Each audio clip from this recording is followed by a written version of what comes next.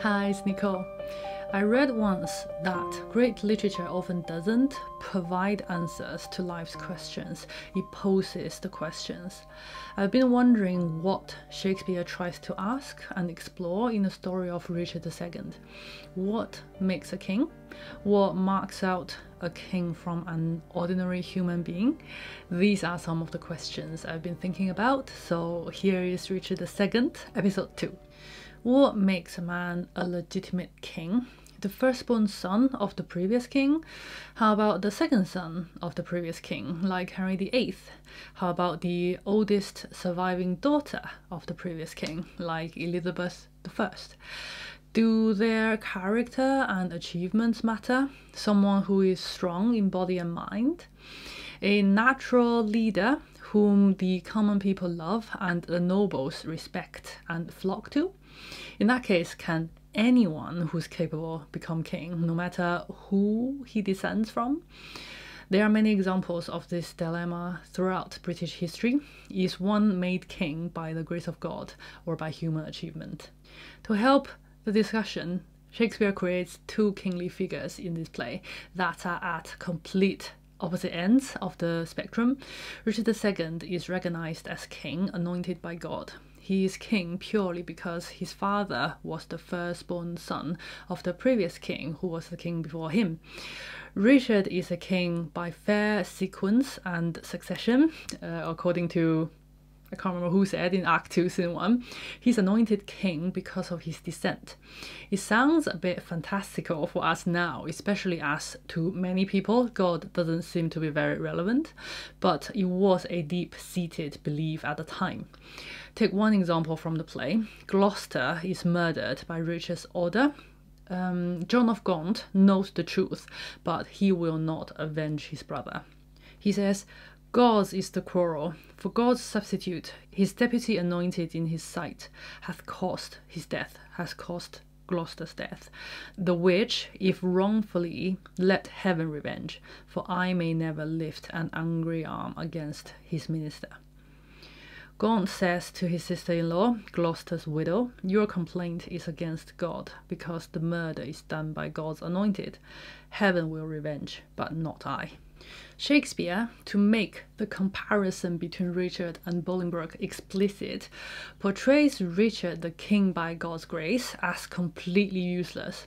There's not a trace of good work, achievement, or character that can be added to Richard's account. And then on the other side of the spectrum, we have Bolingbroke, who's the embodiment of competence, leadership, and hard work. He's courageous in battle. He amasses an army with the click of a finger, really. His argument for his return mid-banishment is strong and moving. He's admired and followed as a leader by people high and low. Is it okay to make a king through political and military power like Bolingbroke? Shakespeare is famous for not giving his clear stance on things, either religious beliefs or political debates. We can't quite tell what Shakespeare thinks. Can we get any sense of what he thinks about the making of a king? Which of the two would make a better king? By the end of the play, Richard is deposed, Bolingbroke sits on the throne, and the winner takes it all. Like Richard says, our lands, our lives, and all are Bolingbroke's. And Richard deserves it. He can't rule at all, and he behaves awfully towards old Gaunt. So it looks like Shakespeare and history itself prove that a king can be made through military and political power. But there are a few things that pull the argument the other way. As a character, Bolingbroke is not under a favourable light either. That, I guess you can argue, is arbitrary. One reason is that you can see his triumph as a result of his opponent being excessively weak, rather than Bolingbroke himself particularly strong. Another reason is how Shakespeare presents his silent craftiness. I don't like the inconsistency between what he shows on the outside through his words and deeds and what he thinks inside. Throughout the whole play, he swears allegiance to King Richard as he carries on plotting the treason and rebellion. He's polite and respectful to York and Richard. He doesn't say anything ambitious or aggressive about wanting to be king himself. Even when he executes Richard's followers, Richard's friends, he does it for the sake of the king first, then for himself. That's what he says. It's so implicit that I can't quite tell at what point he starts to have the idea of taking over the throne. Because at one point we see him coming back from exile swearing that his coming is but for his own, as in he only wants his lawful right as the Duke of Lancaster. The next thing we know, he ascends the regal throne. How does it happen? I don't feel like I know him like the way I know Richard, even though I don't like Richard in some way. At least I know him, but I don't know Bolingbroke and I don't trust him. For example, his lament over Richard's dead body at the end, I can't tell if he's genuine at all. So that's one reason why I don't think Bolingbroke is a better king. The second reason I don't think it's a good idea to become a king Bolingbroke's way is that look what happens after this. I don't know English history enough to say that this is the first ever case that a king by birth is deposed by a king by force. Probably not. But he's definitely not the last, and he seems to start a trend. In history, the grandson of the Duke of York, so almost nephew, starts the famous Wars of the Roses by challenging the reign of the grandson of Henry Bolingbroke, the Duke of Lancaster, a civil war that lasts over 30 years. The Bishop of Carlisle prophesies, "And if you crown him, let me prophesy. The blood of English shall manure the ground, and future ages groan for this foul act. Peace shall go sleep with Turks and infidels. And in this seat of peace, tumultuous wars shall kin with kin and kind with kind confound. Disorder, horror, fear, and mutiny shall here inhabit, and this land be called the field of Golgotha and dead men's skulls. Oh, if you raise this house against this house, you will the woefulest division prove that ever fell upon this cursed earth. Prevent it, resist it, let it not be so, lest child's children cry against you, woe." The curses become true. The Wars of the Roses follow. Richard III happens, cousins plotting against each other and grabbing power again and again. Is this a better way? The third reason is that Shakespeare gives Richard, the supposed loser, so much depth and richness in his inner life. As I said in the last video on Richard II, as he falls from grace as a king, he seems to grow and rise as a human being. So Shakespeare presents us two models of kingship, either by God's grace or by human achievement. Which one is better? And what's the solution? In Act 5, Scene 5, shortly before Richard dies, he gives this last long soliloquy trying to figure out the two options. Is it better to be ambitious or to be content with the lot you are given? There are a lot of references and allusions to the Bible in Richard II, especially from the book of Genesis and the Gospels. In this soliloquy, Richard quotes from the Gospel of Matthew. He says, "The better sort, as thought of things divine, are intermixed with scruples, and do set the word itself against the word. As thus, come little ones, and then again, it is as hard to come as for a camel to thread the postern of a needle's eye." A small detour, just in case you are not familiar with the Bible, these two quotes are from two stories in the Gospel of Matthew. The camel story comes straight after the Come Little Ones story. Let me fill in the context, which the Elizabethan audience would know well, in order to make sense of Richard's thought process. He says, "There are so many thoughts in my head, and they are contradicting each other. Even things from the Bible seem to contradict." And he gives these two quotes as an example. Then people brought little children to Jesus for him to place his hands on them and pray for them. But the disciples rebuked them because they think Jesus has better things to do than entertaining children. But Jesus said, "Let the little children come to me and do not hinder them, for the kingdom of heaven belongs to such as these." When he had placed his hands on them, he went on from there. Jesus seems to be saying, it's simple, be like a child, and you can enter the kingdom of heaven. Straight after this, Jesus meets a rich man who comes up and asks Jesus a question. Just then, a man came up to Jesus and asked, "Teacher, what good thing must I do to get eternal life?" "Why do you ask me about what is good?" Jesus replied. "There is only one who is good. If you want to enter life, keep the commandments." "Which ones?" he inquired. Jesus replied, "You shall not murder, you shall not commit adultery, you shall not steal, you shall not give false testimony, honor your father and mother, and love your neighbor as yourself." "All these I have kept," the young man said. "What do I still lack?" Jesus answered, "If you want to be perfect, go, sell your possessions and give to the poor, and you will have treasure in heaven. Then come, follow me." When the young man heard this, he went away sad, because he had great wealth. Then Jesus said to the disciples, "Truly I tell you, it is hard for someone who is rich to enter the kingdom of heaven. Again I tell you, it is easier for a camel to go through the eye of a needle than for someone who is rich to enter the kingdom of God." Jesus seems to be saying it's going to be hard and almost impossible to enter the kingdom of heaven. So Richard asks, which is it then? By the way, Jesus' words from the two stories do not contradict each other because the camel story doesn't stop there. When the disciples heard this, they were greatly astonished and asked, "Who then can be saved?" Jesus looked at them and said, "With man this is impossible, but with God all things are possible."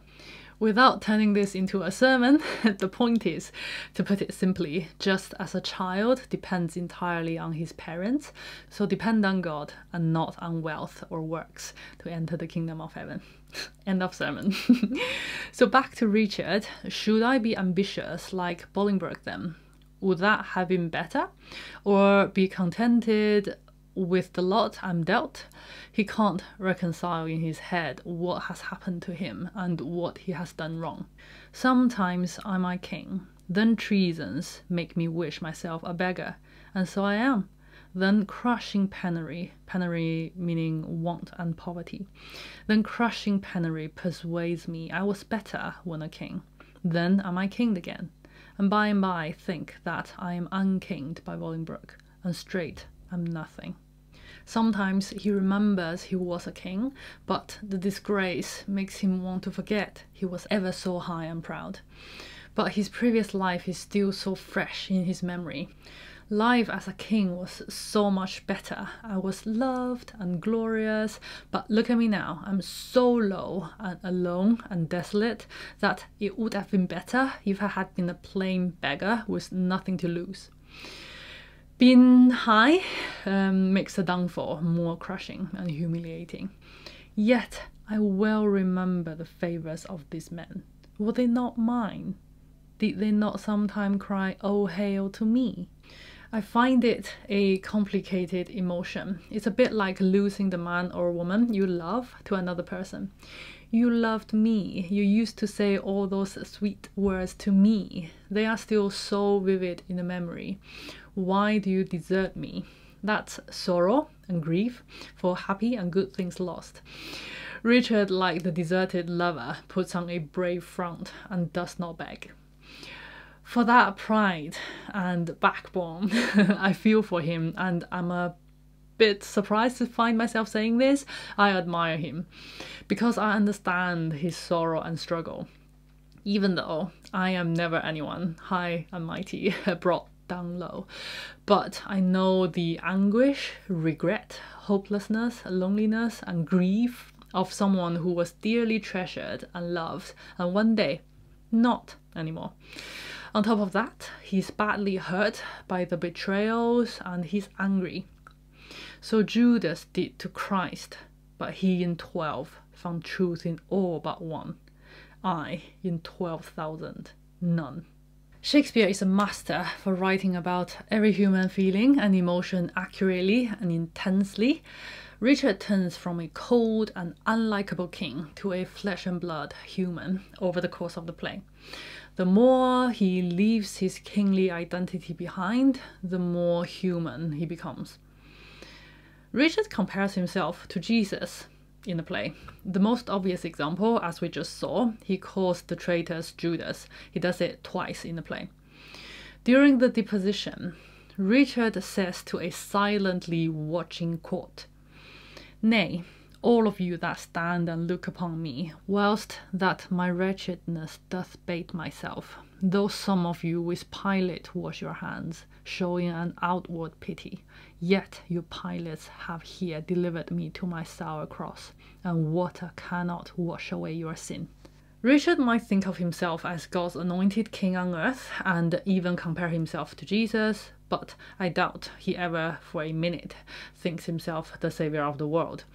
But in a small way, he is a bit like Jesus. Down, down I come, glistering fire thumb, wanting the manage of unruly jades.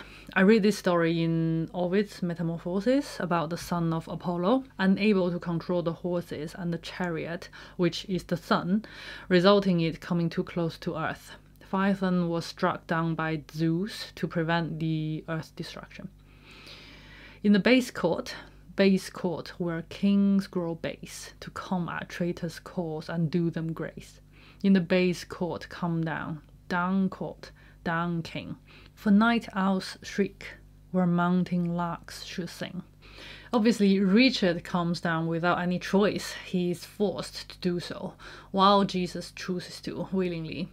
In a way that Richard doesn't realize, both he and Jesus leave their kingly glory, come down from on high, and become low and human. Doesn't this strike a chord when Richard says, "I live with bread like you, feel want, taste grief, need friends. Subjected thus, how can you say to me, I am a king?" I can totally understand when people at the time looked at Jesus and said, "He lives with bread like us, feels want, tastes grief, needs friends. How can you say he is God?" We can relate when Richard talks about all the human necessities and discusses questions that mere humans face, like want, loneliness, and death. He was never able to do that when he was the king. I need to be careful here comparing Richard with Jesus. Unlike Richard, Jesus is never a bad king. But do you see what I mean? Richard comes down from his throne and surrenders his crown. He suffers life and death. He is betrayed by his friends and followers. He takes the humiliation meekly. One scene that breaks my heart is when old York tells his wife how the deposed king rode into London streets after the proud and triumphant Bolingbroke. No man cried, "God save him," no joyful tongue gave him his welcome home. But dust was thrown upon his sacred head, which with such gentle sorrow he shook off. His face still combating with tears and smiles, the badges of his grief and patience, that had not God for some strong purpose steal the hearts of men, they must perforce have melted, and barbarism itself have pitied him. But heaven hath a hand in these events, to whose high will we bound our calm contents. This is exactly what Cleopatra would not endure. She would not be paraded in Rome as a loser and loot. She chose death over humiliation. But enduring humiliation is part of being human, so Richard goes through the humiliation. The image of a scale weighing up Richard and Bolingbroke appears twice in the play. As Richard sinks in power and authority, Bolingbroke rises. Just before Richard sinks to his grave, Bolingbroke rises to the height of not just a king, but God. After he pardons Irma's treason, the Duchess of York says, "A god on earth thou art." Bolingbroke becomes god on earth, and straightway exercising the power over life and death as a god, he decrees the destruction of men. In contrast, King Richard becomes man. Be wherever I be, nor I, nor any man that but man is, with nothing shall be pleased, till he be eased with being nothing. Richard's deep search into his soul about life and death is said to be an early model of the mind of Hamlet. I especially love this reflection on the power of death and the futility of life of a king, as well as all of us. For within the hollow crown that rounds the mortal temples of a king keeps death his court, and there the antic seats. Antic is a clown. Scoffing his state, the king's state, and grinning at his pomp, allowing him a breath, a little sin, to monarchize, as in play at being a king, be feared and kill with looks, infusing him with self and vain conceit, as if this flesh which wars about our life were brass impregnable, meaning unconquerable, invulnerable. And humoured thus, comes at last, and with a little pin bores through his castle wall, and farewell king. Though we are not kings and queens, the illustration of death as a clown watching us and mocking us can be easily transferred to our lives.